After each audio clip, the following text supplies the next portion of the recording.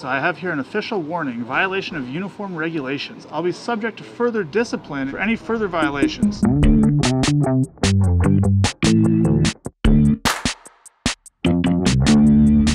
What's up everybody? Friendly reminder that I am here to make your life more entertaining, but I can't do that unless you hit the subscribe button right now. We'll pause the video and give you a second to do that. It is start day, and it's a very special start day because today I'm pitching against the Padres for the first time in spring, but also it's going to be the first time this season. It'll be a good game, and I'm wondering, is Manny in the lineup today? It's an away game for them. I don't know if he's going to make the trip or not. I'm guessing he won't this early in the spring. However, if he is in the lineup, today starts the mental warfare. I need to reestablish myself in this relationship. There comes a time in every Padres life where he realizes that his son is now the alpha in the relationship and he no longer is, and that starts now. So, got something very special for young Manny. If he is in the lineup today, I'm going to face him and punch him out with one eye closed. We're going to start that today. So hopefully one Manny Machado is in the lineup. If not, I might actually like throw a whole inning or something just to mess with the Padres with my eyes closed. Not eyes, but one eye closed. We'll see. We'll see what happens. I'm excited to get into some mischief today, though, one way or the other. Well, Manny ducked me. He's not in the lineup, did not make the trip. Pretty soft indeed. So far, today's a good day. We got season PRs on two-finger grip strength, internal rotation and external rotation of the shoulder, and jump height. Body's in a fantastic spot today.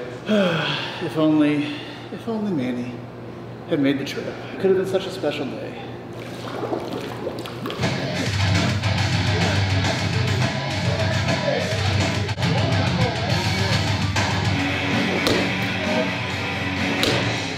Oh, now it closes.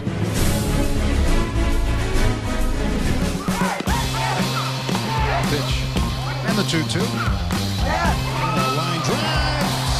Near by McKinstry. What's something going on with that right eye? Pitching with one eye. Media members, hello. Hey, Juan, can you grab this too, buddy? We noticed you were closing one of your eyes while you were pitching. Can you explain what you were doing there? Yeah, I figured if they can't score off me with one eye open, it's going to be difficult to score off me with two eyes open. So just having a little bit of fun. Is there something like that you're looking at or in specific? Yeah, there's definitely a reason behind it. Thank you. Thank you. Okay, so 3 innings, 3 strikeouts, 1 walk, 2 hits, no runs, 92 to 98. Through most of the first inning with my right eye closed. That was fun. Got a lot of speculation, a lot of questions about that, as you just heard. So hopefully that made the cameras and made it on whatever else online. Fun day for sure. Pretty happy with where I'm at. Off day, time to relax, right? Wrong. I'm going to get a lot of work done. Here's my to-do list today. I get photography stuff, text Black Tire Media, reconnect the daily track, heart rate, decision-making daily measure, and the list goes on and on and on. So far, I've put some numbers together for Momentum's channel with a test that I've been running on my channel on how to grow faster. And speaking of other channels, it's probably a good time to remind you that this vlog will be moving to my personal channel with the start of the season.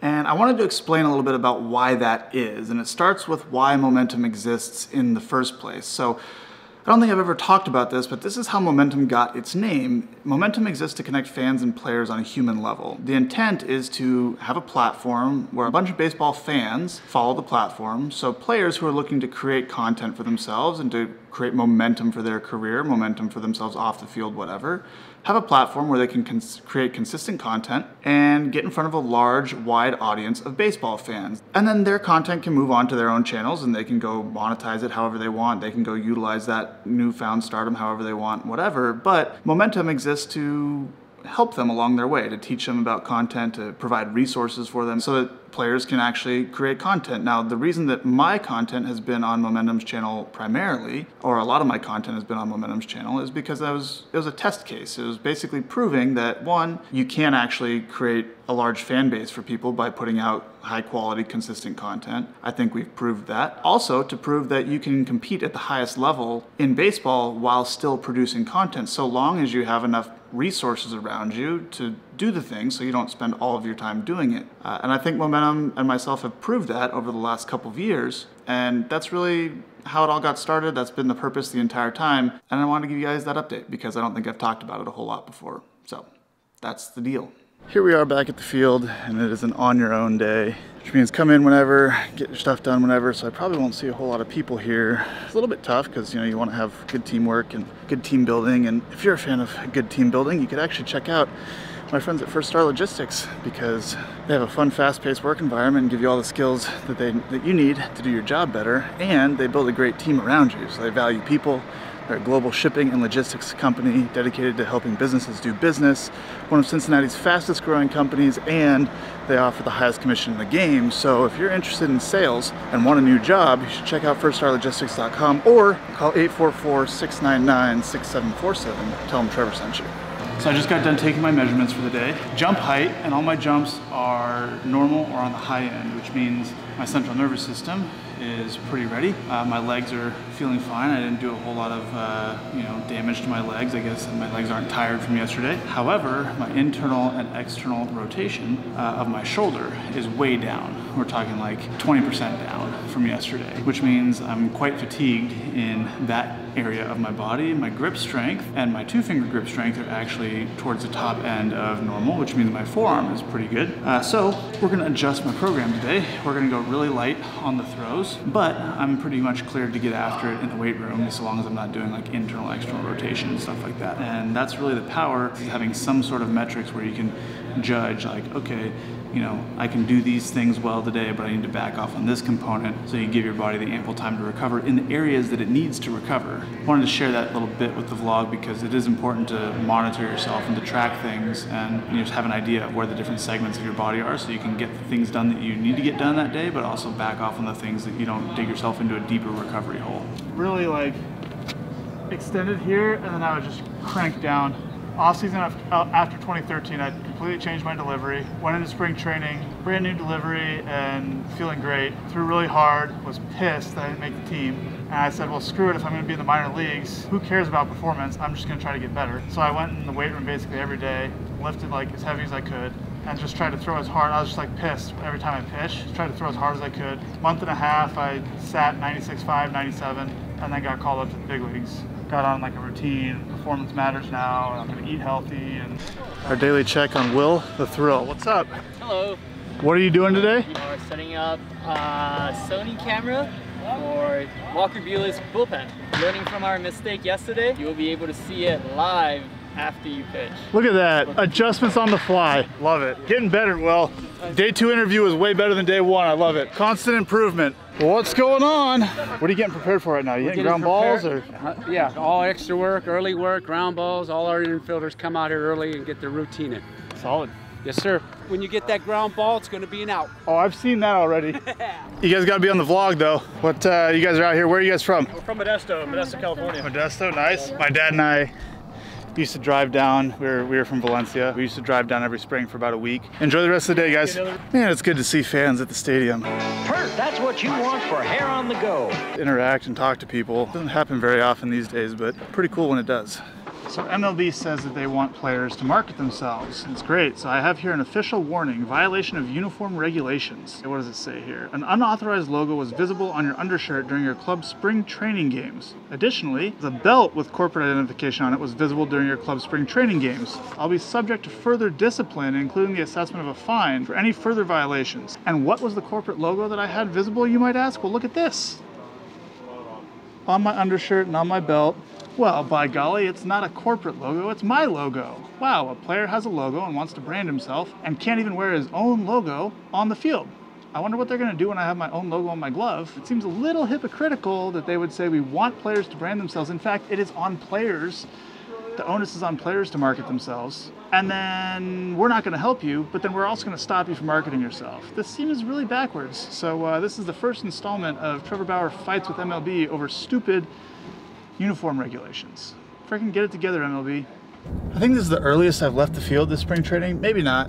maybe not, but I'm off to have a couple meetings. Gotta have some meetings with my employees, figure out some strategy stuff. It's gonna be great. Really excited for one of them. I'll loop you in on that call because we're trying to take some of the metrics that I collect every day and create some decision-making rules and a formula, an algorithm for them, so I know more officially like how to adjust my routine every day. It's good to be leaving before dark. Mail time,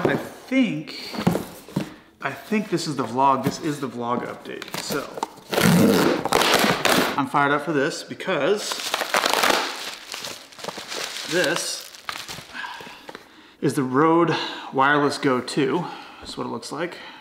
And what this allows me to do is put a receiver on my camera and wear a microphone and just have it go directly to the camera for audio. So when y'all are watching me out on the field doing whatever, and all the conversations I have with my teammates and stuff like that, you get much better audio now for those conversations. So lots of learning, lots of entertainment to come, and I'm super pumped for it. You should be too.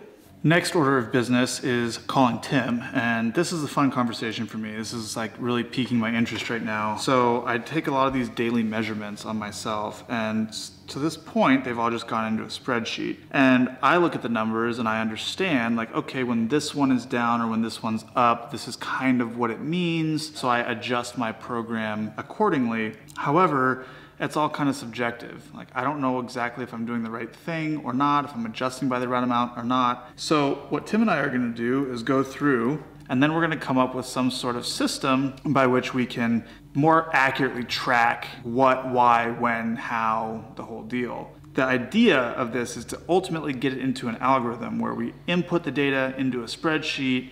The algorithm spits out a readiness score for lifting, conditioning, and throwing, and a recommended adjustment per that readiness score. So we're very far away from that now, but this is the process, this is the start of the process to get to that point. I'm excited for this one. The future is coming. Hey. What's up, man? Welcome to the vlog. No, I see 100%. Basically what we're doing is we're finding the readiness of sport-specific movements. Okay, we're about to get this shoot with the backstage Dodgers going, answer some questions, gonna shoot some of the facility, talk about what it is now, what it's gonna be, and whatever else. So we'll see what that is like. You ready to go so I can just walk in? Yep.